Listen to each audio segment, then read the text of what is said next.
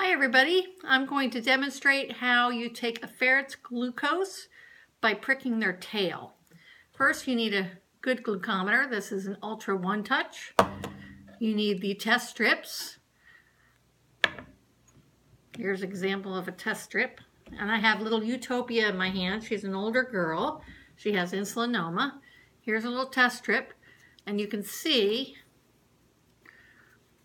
by the test strip where they have the blood goes on this side, and this side with a keyboard looking thing goes into the side of the glucometer. So I'm going to put that in here.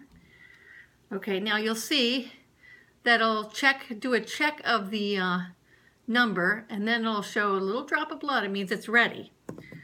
Okay, so now I need a lancet, which I should have had ready, but I don't. So I'm going to get one out of the package.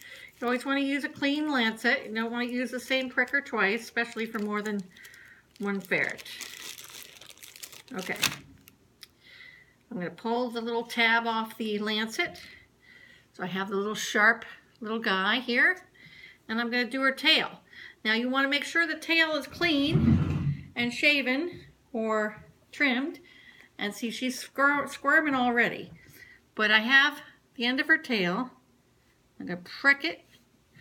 Oh, she's got a good blood. Okay, now look real close. I am going to put the glucometer right up against the edge. And there is my, oh, she's squirming. It's counting down. And we have a 46. That's low, okay? Thanks. Tail is fine. No harm done. Good girl.